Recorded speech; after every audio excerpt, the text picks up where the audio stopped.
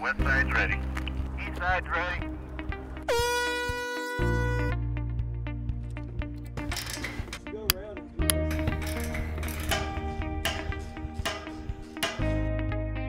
The Desal Prize is really an effort to expand the opportunity to engage a much broader community of solvers in working on a real nasty problem that exists around the world, and that is saltwater intruding on freshwater aquifers in many countries and inland places like Alamogordo in New Mexico.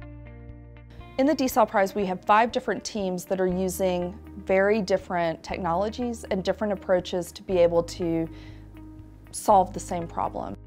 Prizes and challenges play a key role because we can't always do grants, and we need to have outside people come to the table with their own skin in the game.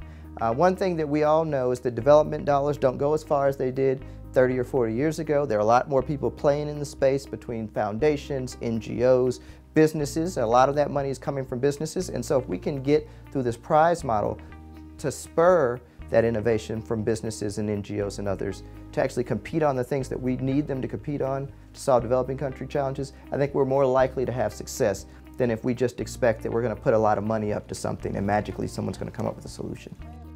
5 years ago, even 2 years ago, there wasn't the R&D and research opportunities to really pursue development technology, really disruptive development technologies. And they're creating an ecosystem where researchers like me can focus on development problems, come up with new technologies, and have support to do it.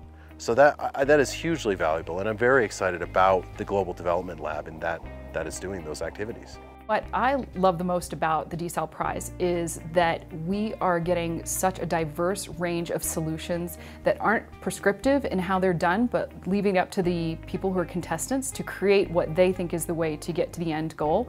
It forced us to build this prototype in probably a quicker timeline than we would have had we just gone at our own pace. And it was really cool to see what other people are doing with the same goal as our team has.